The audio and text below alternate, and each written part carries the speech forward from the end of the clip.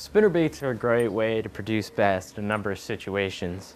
They come in all sizes and colors, like this chartreuse and brown one I have right here. A little bit different thing about them is the way you attach them to the line.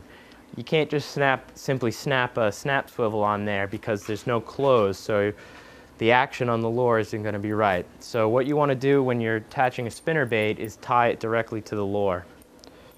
The type of knot I like to use in a situation like this is the improved fisherman's knot, which I'll show you right here. So just balance your spinnerbait on your line, give yourself a good 6 to 8 inches to work with, and the first thing you're going to do is just make 5 twists around the line. Once you got your 5, you see that hole I have my pinky through, you just want to thread the line through that. And then when you do that, you make another hole and just thread the line through there.